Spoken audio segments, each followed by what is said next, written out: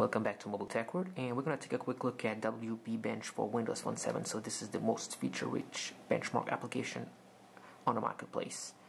So this was developed by Robert Varga, who also developed the famous Computermark DirectX 11 benchmark for the PC. So right here we have a battery stress test that I'm not going to run right now because it's going to be too long for the video. We have the display test. So you have several images that you display on your device, and you can compare them to other devices, but I only have the Omnia right now. So this is how it looks like. You see some banding right here. Here's the black test, so all squares should be visible, and because it's a Super AMOLED display, I can't see anything right here below. This is the opposite. I can still see squares right here, but nothing right here. We have the RGB spectrum, so all gradients should be smooth, and this is obviously not the case on the Samsung Omnia 7. I'm not sure you can see it in the video, but I have some banding right here and right here. Same thing right here. I have banding all over the screen.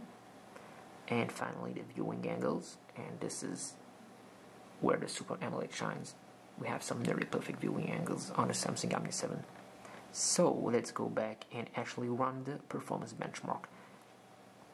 So this is now running the CPU, sequential and parallel benchmarks.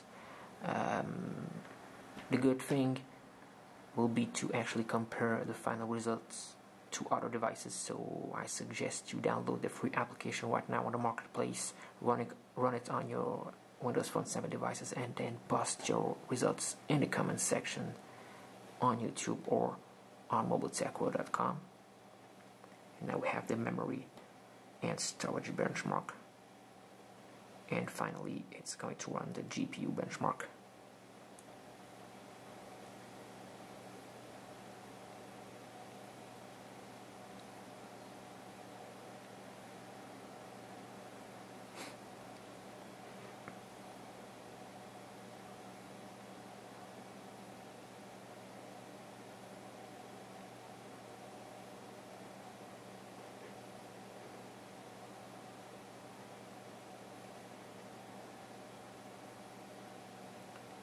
So there you have it, the final results for the Samsung Omnia 7.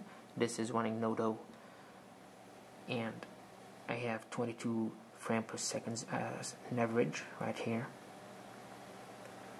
Memory, storage speed,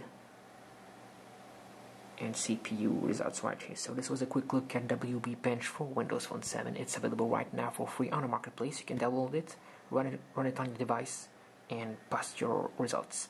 So you can catch me on mobiletechworld.com or subscribe to Mobile Tech World TV on YouTube. Thanks for watching.